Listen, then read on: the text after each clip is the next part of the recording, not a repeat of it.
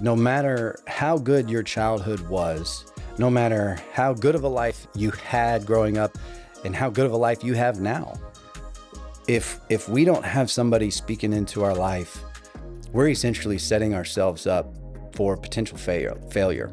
And we've got to be very focused with who's speaking into our life, but we have to make sure that we're doing the right work. You're not potentially, you are going to fail. And that's a big, statement to say.